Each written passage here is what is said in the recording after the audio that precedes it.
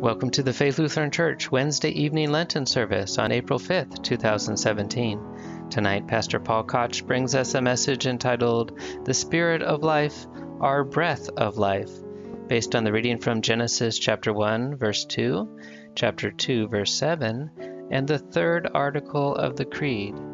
Let's listen in. In the name of the Father, the Son, and the Holy Spirit. Amen. So, hopefully, as you know, maybe that's a better way to put it, throughout Lent this year, we've been focusing on the topic or the theme of the art of living by faith. And if you've been here for all of the midweek services, you've kind of probably seen that one of the reoccurring things about that is certain sections of the catechism are being used, Luther's small catechism. And that's not an accident. This year, this October, we'll be celebrating the 500th anniversary of the Reformation. And so what a great kind of thing to build a Lenten theme around, the catechism. And my lot, and we actually, chose this by casting lots. Have you heard that? We actually, Pastor Barkett, Tim Barkett, throws dice, and he assigns us what we got to do. But my lot fell on the Holy Spirit and the role of the Holy Spirit in the art of living by faith. And so in the Old Testament reading, right from the get-go of all things, we find the Spirit of God at work, right? So there's the earth, formless and void, it says, and the Spirit of God is hovering over the darkness, right? There's the Spirit of God at the very beginning. And the Spirit of God continues to be at work throughout the whole Old Testament.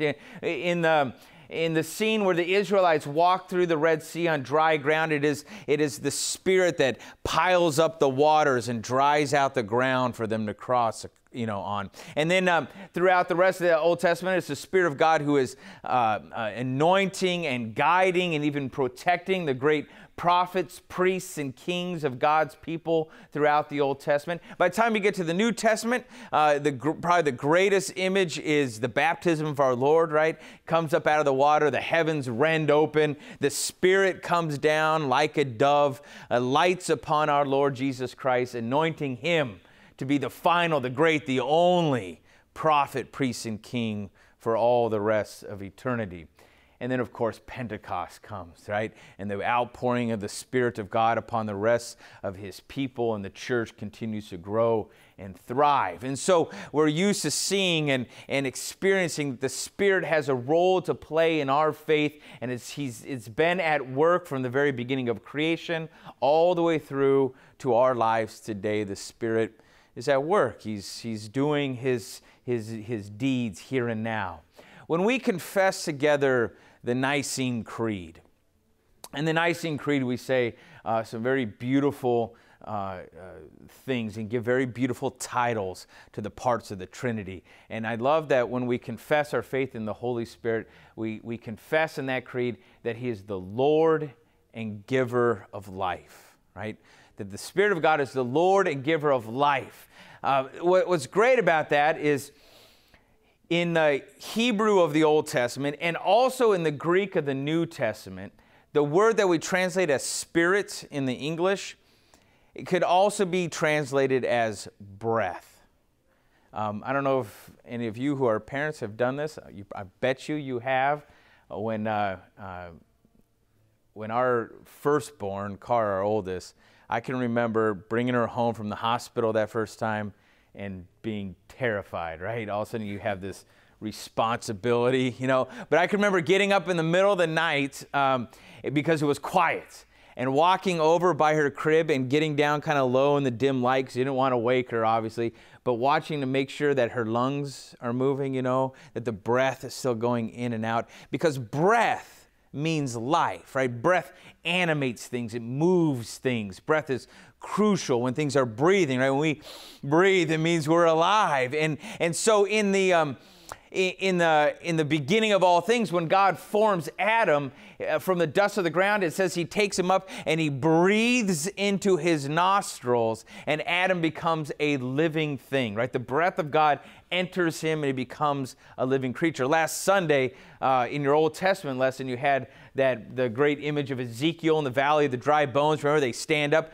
but they don't have the breath of God yet. He prophesies one more time, and the breath fills them, and they become alive. They exit their graves, they become alive again, right? And so breath is that same word for the Spirit. So you could probably translate in that story of Adam, you could say that God formed him from the dust of the ground and he spirited into him, right? He kind of puts his spirit in him, and that spirit makes Adam a living being. And so when we breathe, when we inhale and exhale throughout our days, that's a testimony of the gift of life, the gift that the Spirit has worked upon us. It's a wonderful thing. But what we're really pushing towards is to see how beyond that gift of our physical life, how does the Spirit work to move us towards eternal life, to a life beyond just this physical time, the life to the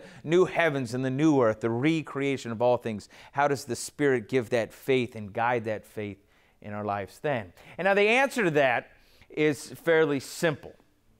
And it's because it should be simple because you know your catechism, right? I know you're those kind of people, right? You cherish your catechisms, right? You read them regularly, right? I know, right? You take it here. You take it to the doctor's office when you have an appointment. You got to wait around anyway. You might as well get out your catechism. You commit a little bit to memory. You impress your friends at cocktail parties with how you can rattle off parts of the catechism, right? I know that's who you are because it's such a delightful book. But in case you forgot part of your catechism, I'll refresh just a little bit. In the third article of the Creed, when we confess about the work of the Spirit, the meaning to the third article of the Creed begins like this, and you could say it along if you remember it, right? So it says, I believe that I cannot by my own reason or strength believe in Jesus Christ my Lord or come to him, but the Holy Spirit has called me by the gospel, enlightened me with his gifts, sanctified and kept me in the one true faith. Beautiful, right? I can't do it. I'm not going to move towards my Lord. I'm not going to even be able to call upon him. But the Spirit comes. And the Spirit works upon me, right? He works upon you to enlighten you, to sanctify you, to call you by the gospel through his gifts. So the Spirit works through gifts, through stuff, to bring you to faith. And he does that primarily by speaking. Our God is a speaking God, right? Back to the story of Genesis, there in the beginning, right? Everything is made because God speaks it into being. He says, let there be light.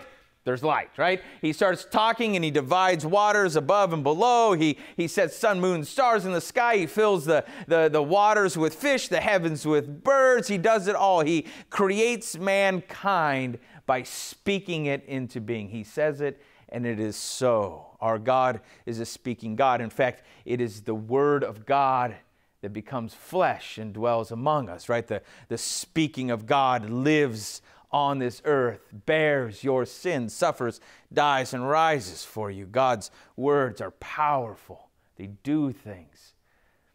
And so the Spirit of God works through the spoken word. And you've heard the voice of the Spirit in your life. I know you have, because you're here, right? You've heard it. And it sounds maybe not all that impressive at times, but it sounds like this. It sounds like, I forgive you all of your sins. It sounds like you are justified before your God, not by your works, but by Christ alone. It sounds like you are heirs of eternal life, jewels in the crown of God. You are the saints of the Most High. Those words, they're promises of God. And they're given to you, and that is the voice of the Spirit spoken into you, breathed out by one person and received into your ears and into your hearts. The art of living by faith, then, is the art of holding fast to those words. Which means something fascinating about our faith. It means that our faith at its core is not an internal thing. Now, I know there's an internal component to faith, of course, right? But it doesn't begin there, right? Most of our lives, we speak of faith as an internal thing. You know, people will talk about, well, you just need to believe in yourself or whatever it is. It's always focused in on how you feel, your emotions, your desires, something like that, right? I feel this way. I want to express this way. And it's always coming out from in. But as the Catechism teaches, right, I can't by my own reason or strength do this. It comes from outside of me. It comes outside of you then, and it impacts your life. The gift of faith is not from within, it's from outside, and it's pulling your eyes away from yourself and onto something greater, right? Think of it this way. If you can, this might be longer back for some of you than others, but think of the first time somebody you had a crush on actually said out loud, I love you, right? If you can think of that moment, those words outside of you, right? Outside of your emotions and your feelings, a word spoken by another to you can change your world. You might have repeated them to yourself over and over again. It made the world seem a little brighter, a little more joyful. Something like that, though far greater than that, is what we receive in the promises of our God. A word outside of you spoken to you, declaring His love for you. And so our question becomes, well, where do we find that? Where do we look for that? Where should we expect that to be? Where do we hope that we will encounter this great Word of God, this living voice of the Spirit at work? And the answer, again, is fairly simple and straightforward. You find the work of the Spirit on the lips of your brothers and sisters in Christ. Right? A pastor proclaiming the words of absolution on a Sunday morning, right? A parent speaking forgiveness to a child, friends to one another, encouraging one another, speaking the words of God to each other. These are the way in which the Spirit works, right? He works through means, through stuff. We're used to it other places, right? We gather around the Lord's Supper. In with and under bread and wine, we confess that we are feeding upon the very body and blood of Christ for the forgiveness of sins. We witness a baptism, and there in water and word, we see God electing, choosing this child as His own possession. And so we find that through words, through your words, the Spirit is at work. See, this is why you come together for church. I often think, there's two main reasons you should go to church. The first reason, of course, is that you go to receive something. You go to church to receive the gifts of Jesus Christ for you, right? To hear the proclamation of the Word, to receive the sacraments for your blessing, for your salvation. And the second reason you come, the second main reason, is you come to speak those words to each other. Yeah, I've been talking at my church lately how, I think we could kind of rethink the church as sort of like a motorcycle gang. They've kind of gone along with it, I think, for a while anyway. But that we're in this together. We're like a club, right? And we gather together, and part of that coming together, so we speak. We become like an echo chamber of the voice of God for each other. And we speak those words of forgiveness over and over and over to each other. We speak of that love and that salvation. We may speak of correction and rebuke as well, because we're seeking the truth, but that we speak the words to each other, and there the Spirit's voice lives in our midst. It's a powerful gift. Now, I know you're thinking there's kind of two ways we hesitate in this. First is you guys know each other better than I know you. Maybe you look around and you go, really? These folks, right? These are the ones that the Spirit's going to use to give me the blessings of God, right? Or the other way, I think maybe more frequently, and this is a problem I have, is you look in the mirror. I do this a lot. I look in the mirror and I see myself, and I see my sinfulness, and I see my failures. And I think, who am I? Who am I to speak these words to anybody? Right? I'm out of my league here. This isn't for me to say.